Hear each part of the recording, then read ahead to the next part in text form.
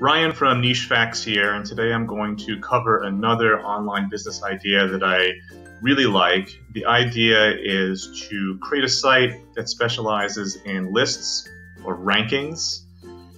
So I have a full blog post write-up on my site. It's nichefacts.com/lists.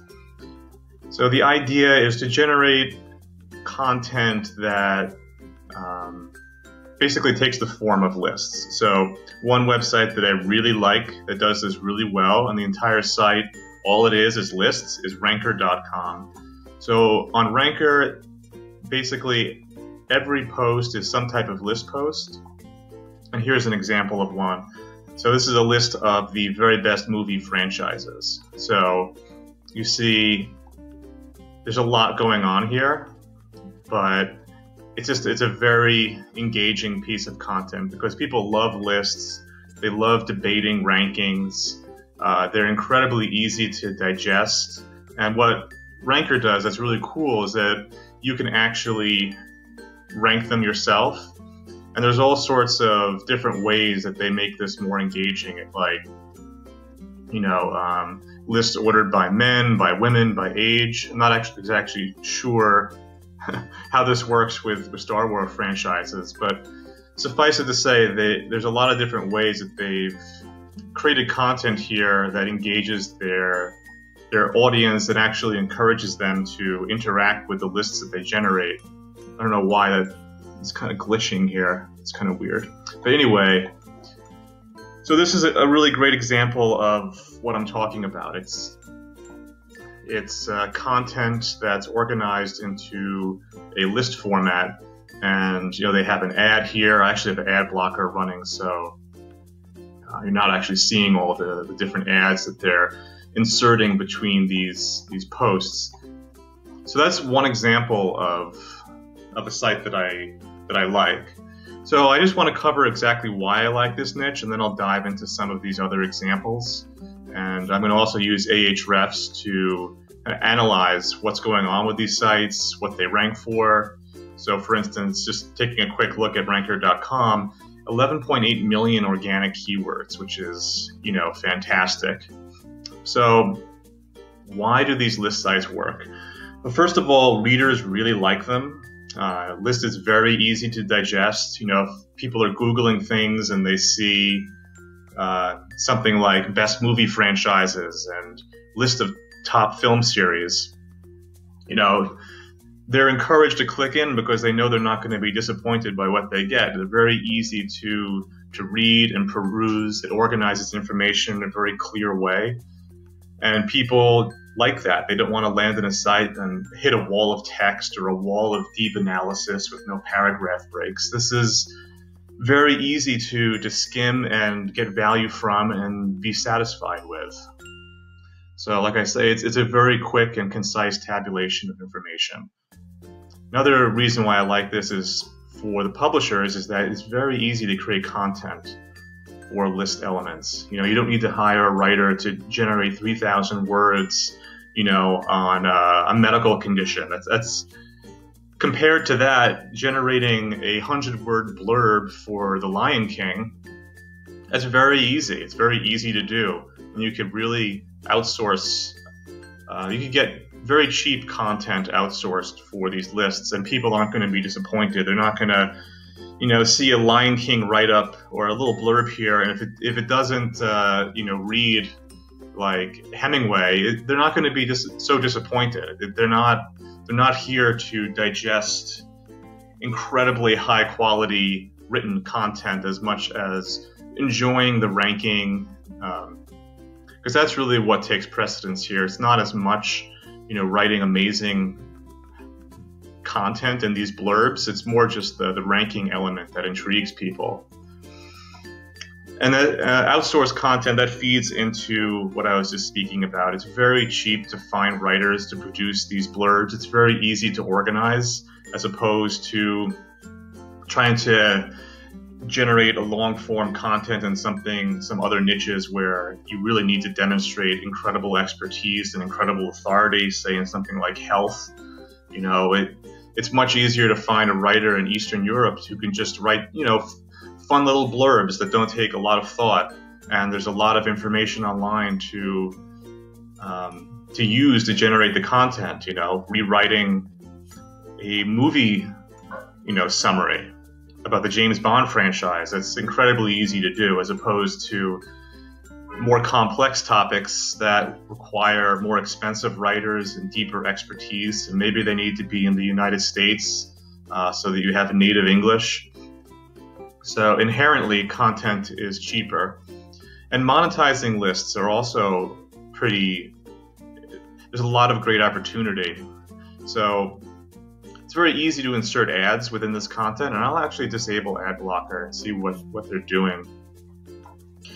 So let's exclude, and let's reload it. So for sure they have, display ads enabled here. Scrolling down, see what happens. So here's an advertisement that it's taking a while to load this page. That may just be my laptop, but there's a lot going on this page. It's kind of, in a way, it's kind of overloaded. They have there's a lot of different things going on here. But it really is a very viral type of site. They're like just scrolling down, it loads, it basically loading more content dynamically. Okay, so the ads are not really showing up. But like if you land on this site, it's categorized in such a way, since I'm already on the movie franchise, they're showing me related content here. So, I think they do a really good job of engaging people. I think the UI is a little messy sometimes. It's a kind of cluttered, but that's a very minor quibble because I really like this site a lot. So, okay, I was there mainly, so there will be display ads within these list elements. And you can also do a lot of affiliate content within these lists. The list could be entirely affiliate content. It could be the ranking of the best keyboards, for instance, something like that. It could be straight affiliate content, or some content doesn't really lend itself as much to affiliate, like in this case where it's movies. Sure, you could link to Amazon Prime and be an affiliate partner with something like that, or with HBO, and try to get people to sign up to watch one of these movies, which a little bit unlikely to do because people are coming here just to kind of digest the fun content. They're not so inclined to sign up for an HBO trial, but you never know. Depending on the volume of traffic that you get, you would probably get some signups and things like that. So this is mainly informational content that would be monetized with display advertisements like AdSense or Media.net.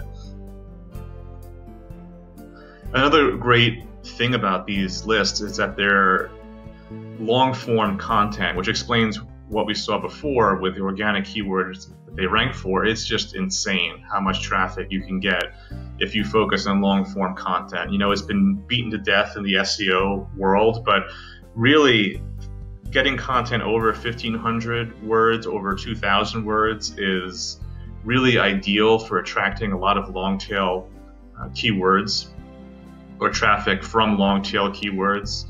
And the good thing about lists is that it automatically bakes long-form content into the equation. So say you are, as a site, creating content that has at least 2,000 to 5,000 words. And it can be difficult to achieve that word count in different niches. You know that you want to have long-form content, but a lot of times it can be difficult to try to stretch every piece of content to that length. But with something like lists, it's very easy because you could say, okay, I've got 50 list elements, make them 100 words each, and all of a sudden you've got 5,000 words. And it's also very easy to structure when you outsource this content to writers. You just tell them, this is sort of the format that I want for each of these list elements. I want a quick, fun little blurb that describes what the list element is, and pack in as much information as you can and try to make it interesting. And you kind of just you give them that advice, give them some feedback, and they're off to the races. They're producing 100 words on each of these list elements. So that also feeds back into the outsourcing strategy. It's easy to create long-form content. It's cheap too within this particular niche. The other great thing about this is that it can go viral. People love these lists. They're great for posting on social media, and it's very easy to get shares and social signals, which are helpful in terms of the ranking algorithm. So that's really almost an underrated aspect of this here, is that oftentimes people get very trapped in the SEO mindset, and they just want to rank and go to organic traffic, and they focus on niches where it's SEO or bust. But if you choose a niche, or you choose a list site, you decide to do a list type of site, and you choose an interesting niche, you really have the potential to get a lot of social traffic organically, because people would share stuff like this. People like to argue about it and debate it, and it's very powerful. So that's another reason why I like this. And another part of this that's really cool is that it lends itself to imagery. As you can see, there's a lot of images going on here. And images, obviously, if you land on a post and it's just a wall of text, nobody wants to read that. No one wants to stare at, an unbroken, 1,000 words of text. So this really breaks it up nicely. You've got little thumbnails here of the different movies. And I'll just click into the best cartoons of all time. And maybe the ads will load this time. So, like I said before, this is, as much as I like this site, I still think this is like a little too much clutter. And I think there's a lot going on in terms of loading the page that might, at least for me, it hampers the user experience somewhat. Because landing on this page, it's still loading and loading and loading. But again, this is like a really cool, you could see that they have vote counts here, so people can actually vote and engage on this content. And again, they have the images, and here's an ad. Okay, now we have some ads to look at. So after the third list item, we have an ad playing. And then we have, looks like, another AdSense unit over here, which isn't exactly appearing. And then after the 14th, we've got another ad. And it looks like you have a Watch Now option. You've got another sort of widget ad. Another ad. Another ad. It's not, oh, there it is. There's the ad.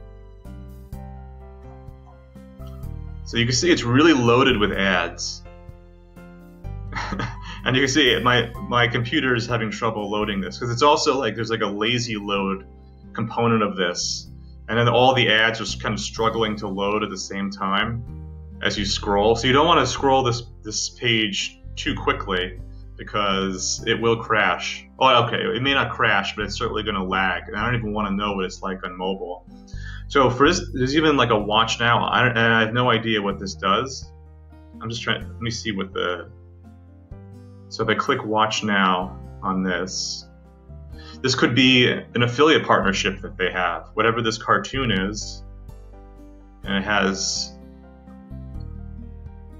some affiliate track, or some sort of link tracking going on here. So look, this is an Amazon Prime. It looks like an affiliate for Amazon Prime. So I'll just play along and say, okay, so yeah, basically landed on a page, and the pop-up is for starting an Amazon Prime trial, and that's amazing.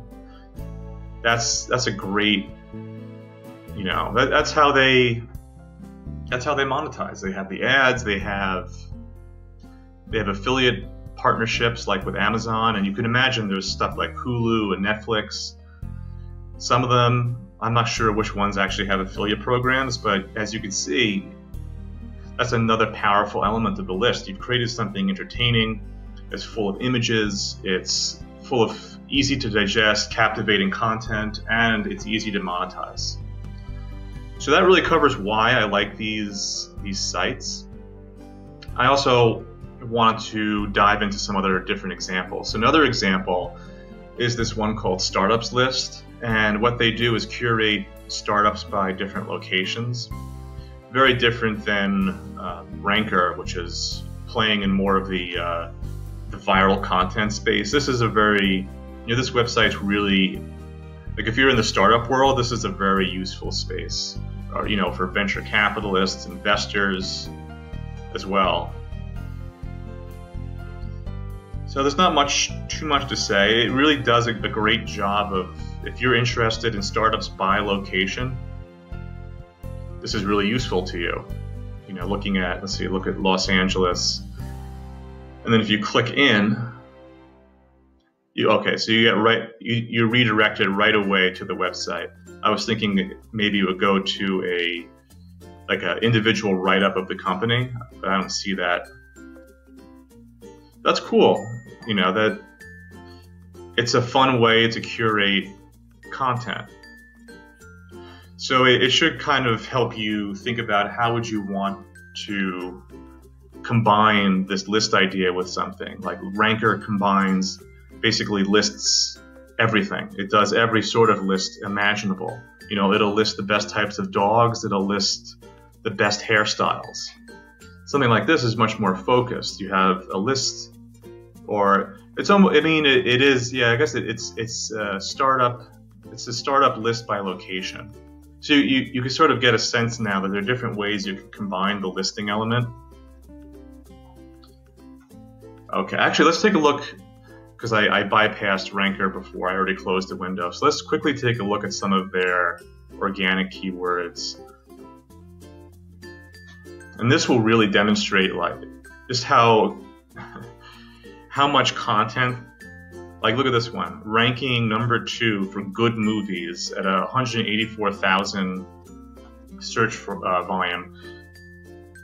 That's pretty amazing. And this one, I don't even know what this word means, and it has almost 500,000 search volume.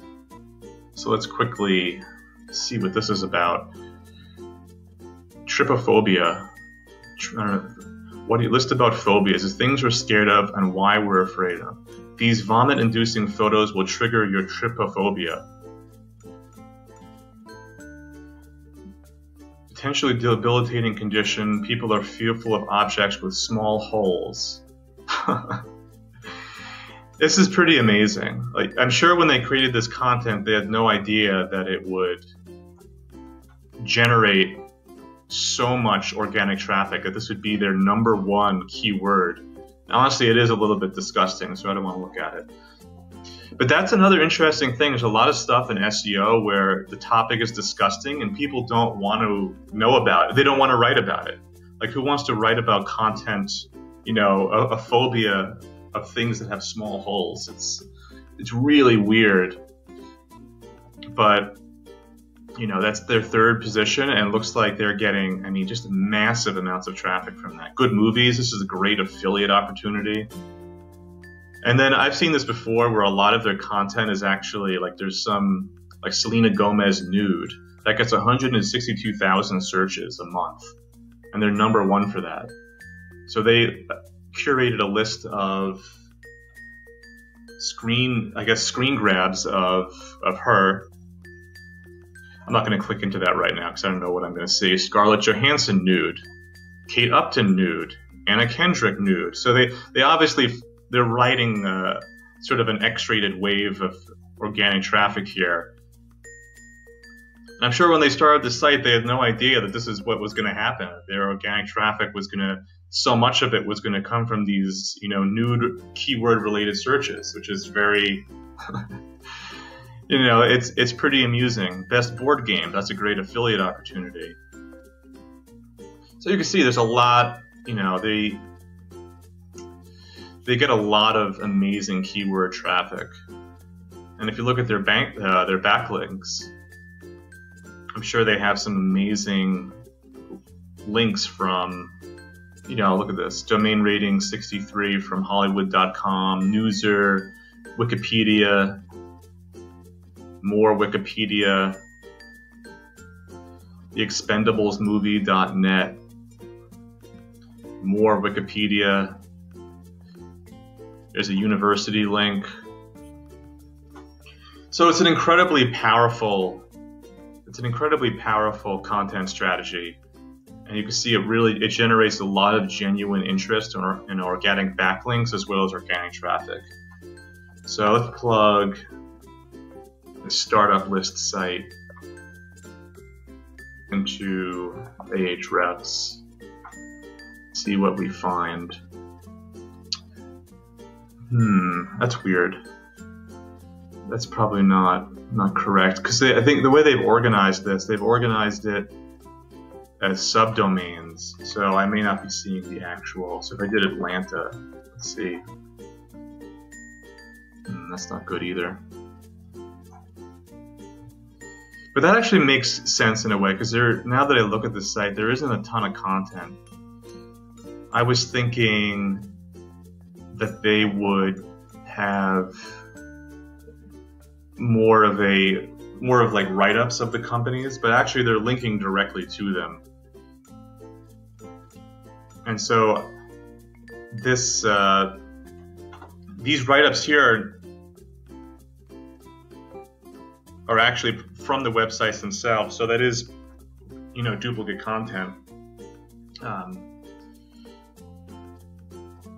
So, I mean, not everybody is trying to create a organic traffic, AdSense arbitrage website. This website is really valuable, but it's not necessarily going to be an amazing organic traffic opportunity if you're not going to write up long-form reviews or profiles of these different companies. They probably get a ton of direct traffic because people just the content is useful, but it's not really optimized to be discovered via organic search. Like, there's a lot of social stuff going on here. Like, he's got a little hello bar asking for a tweet or a follow, and there is AdSense here. So he probably gets good traffic. It's just not an organic play. So the next website that I think does lists really well is called theworlds50best.com. And I think they're really famous for this particular restaurant ranking. So the world's 50 best restaurants, 1 through 50.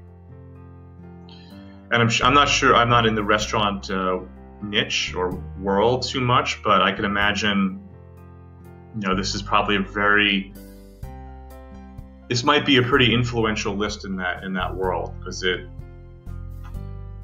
I came across an organic search. I don't really remember how, but it's sort of an industry niche, which is another kind of take on things. Like, instead of being a general list site for viral content the way Ranker is, this is really specializing in a particular industry, which is the restaurant world. Let's plug this into Ahrefs and see what we find.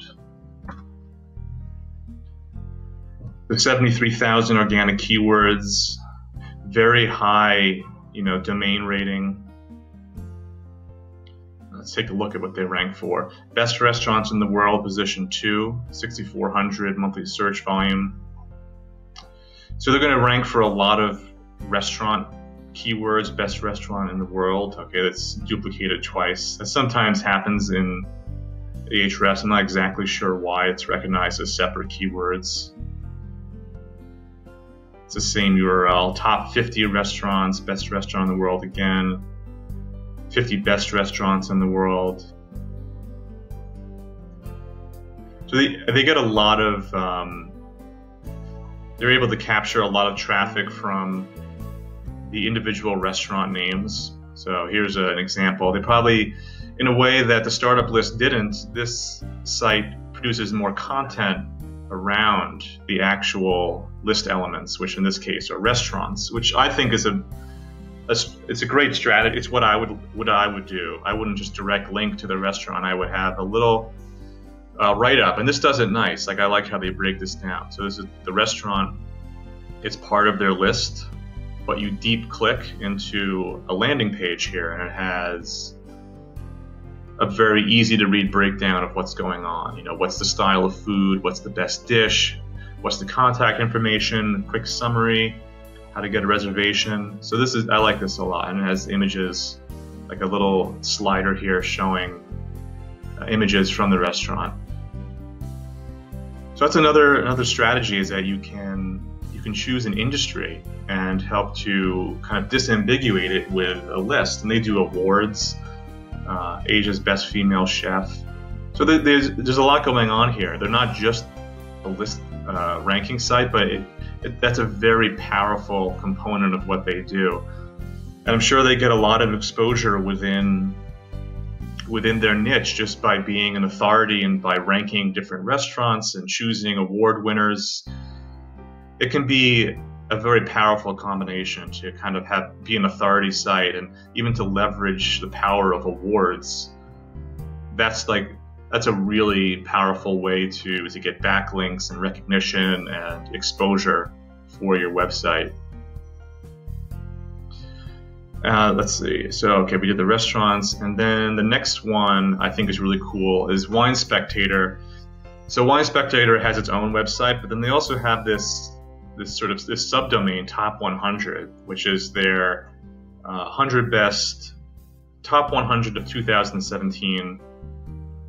So this is their selection of the 100 best wines based on quality. And I like this as opposed to Ranker. And like I said before, I love Ranker, it's awesome, but this is a much easier to digest ranking than what they were doing.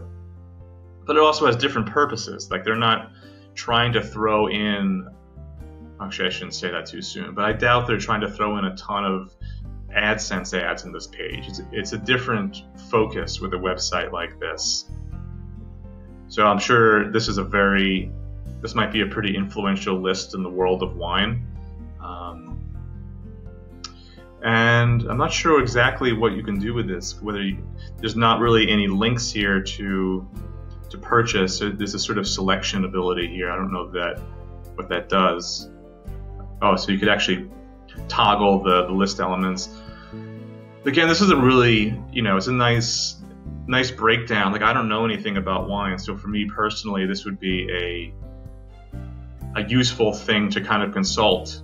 I'd want to organize it. You could organize it by price and see, okay, this one looks to be the best value that you can get. So this is another way that you can use list elements to create a useful piece of content that probably a lot of people would share. Let me see if the subdomain actually ranks for any keywords. So this is pretty good. Like let me see what words they actually are getting. Wine Spectator Top 100, so that's sort of a branded search. Best wine, that's really great. Like, they're number 4 for best wine. Best wines with an S, they're number 3. Best wine in the world, they're number 3. And interestingly, it's not so much an affiliate play. Like, you could actually, it looks like you can go like this, click them, and then add to personal wine list. So that's sort of the way they're monetizing it, is that it's sort of a recurring revenue model. And honestly, it's not advertised that well here. It took me a little bit of digging to figure out what these little checkboxes were. Like, it would be helpful if they had more of a call to action here, where it said, or even links to add them to a cart, or however they're choosing to do it. They're not linking out to like wine shops to third parties. They're trying to keep people on their site and start a 30-day trial with the Wine Spectator subscription So I guess you'd be get access to wine ratings, blah, blah, blah, blah, blah, blah, blah, blah. So you get a membership. It's not clear exactly what, am I getting the wine with that? Personal wine list, you'll be able to make shopping lists, organize your purchases. Still unclear whether they actually get shipped to me or not, but you know, they have some very powerful keyword rankings, and I think it's you know, this is just, I just hope that gives you some inspiration to kind of think about, you know, what do you know about, what do you care about, that you can organize into lists that can get some, you know, viral traffic, some organic traffic, some social media traffic, and then how can you monetize that content? And that's really the equation here, is taking this idea of a list and marrying it with different styles of content that you can choose from. And so, like on my post, nichefacts.com/lists, you know, I go through different ways I would think about choosing a list idea. So one idea I had was combining Ranker, but doing it with careers. So imagine a list-based site, produce content like the 20 worst jobs for 20-year-olds, the 30 weirdest professions, the 50 best career books for millennials, the 100 worst jobs for 2017. And there's lots of affiliate opportunities in the education space. So you could link to, I don't want to say for certain, but I think like online universities like University of Phoenix, they have affiliate programs. So say the 20 best jobs for 20-year-olds, and you list it out, it has 100 words for each listing. You know, you could link to where people can start these degree programs. There's places like Udemy. They may not certify, actually I shouldn't say that. Maybe they do certify, I'm not sure. But they have an affiliate program I'm actually a part of. So if someone wants to learn about something, or learn about a career, or take a class in that to, you know, get hired for a job, that's a great affiliate opportunity for you. It's also great for display ads. You're going to be ranking for a lot of long tail keywords within the career niche, like how do I become an X-ray technician, something like that. Maybe it has 3,000 searches a month, and that's just one element of the list you create, that maybe it's 5,000 words. So you get the idea that you can combine it with different things. Another one I like is the idea of combining a ranker style site with a geography. So like I write here, I live in Brooklyn. So an idea like brooklynranked.com. So I would rank everything in Brooklyn, 50 best pizzerias, 30 best Chinese restaurants. And what's good about that is that it gives you very specific domain authority, instead of being like Ranker where they're all over the board. And yes, they've been successful, but it can be very overwhelming in the beginning if you don't have a tight content focus. So if you specialize in Brooklyn, you know, you can review all sorts of things. 50 best mechanics, 75 best plastic surgeons. Stuff like that is really powerful. You can do lead generation for doctors. You can call them up and do ad sales and say, hey, you know, we'll add you to this list as a sponsored submission, or you could do link tracking to see how much traffic you send to their website and just get paid on that. There's different ways you can kind of figure it out. But you can become a very powerful local area resource if you just do it by geography. A third idea, which I covered a little bit just before, was about combining something like Ranker with an industry. So the example I have here is ranking the best lawyers by type in a given geography, or maybe even just nationwide. Best law firms. You specialize in law, and all of a sudden you're doing the 100 or the 200 best DUI lawyers in America. That could be incredibly powerful. And something like that, say 200 words, and you're doing 100 words per blurb, or 500. I mean, it could turn to some, massive post, tens of thousands of words. It becomes incredibly powerful. So if you come to the site, nichefacts.com/lists, I actually did some keyword research already. This may not be the best way to kind of find the list you want to do, because it's not like people are looking for lists of best DUI lawyers, but they'd be finding you organically by typing in, DUI lawyer in Nevada or something like that, and that would just be part of your list. But here's like a breakdown of some types of lists people are looking for: a list of movies, list of countries, list of Disney movies, list of emotions, of vegetables. So there's a lot of different list things that get organic traffic. And then I also included my hobby keyword research. And this took me a while to generate, but it's like I basically compiled all the hobbies I could find on the internet into like one mega list and used Longtail Pro to generate the keyword competitiveness scores. So you can get a very easy overview of all these different hobbies that are out there. The number one is actually Domino's, which is capturing obviously some of the pizza traffic. So that is not exactly a great example, but it's also a portion of this search does refer to the game of Domino's. Sudoku, cricket, college football, anime, bodybuilding. So you basically can take this list and marry it with the ranker idea, where you're in something like bodybuilding and you're doing a list in the bodybuilding niche. And I'm sure you could right away, you're thinking like of a million ways, like the 50 best biceps of all time, the 20 best chest presses or bench presses of all time, the 50 worst gym fails that ever happened.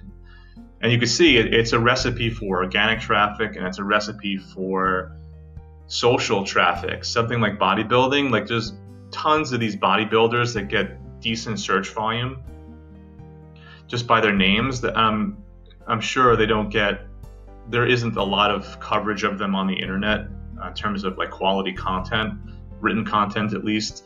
So there's a lot of stuff you can do just capturing traffic from their names. And even further, say like Instagram, where there's all these bodybuilders on there. You can reach out to them and say something like you do a list of 100 best Instagram bodybuilders. Like I just came up with that at the top of my head. And you could reach out to every single Instagram bodybuilder and say, hey, you made the list.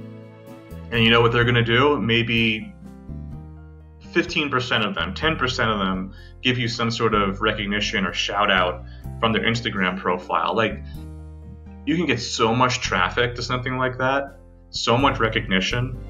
It could be really powerful. So that's actually, I think I'm actually convincing myself to do it. But anyway, I go into a little bit more detail on the post. I have a lot of tactics in here. I cover content harvesting, just basically how to take your content and redistribute it across different platforms. That's the idea with this list site.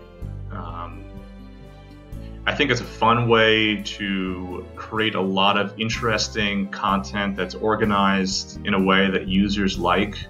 It's also an easy way to get started creating cheap content in a very organized fashion. And a lot of my own sites, they are just list sites. A lot of the review articles, it's the 5 best, the top 5. So when people see that in the search engines and they've Googled something, they trust clicking into it because they know they're just getting a list and they don't have to stress out, reading a lot of information. They get a clear ranking of content, and that is very attractive to people. People really like it. So just let me know what you think. I'd really be indebted if you subscribed or commented. I reply to everything. And just let me know what you think of this niche business idea. Okay, thanks.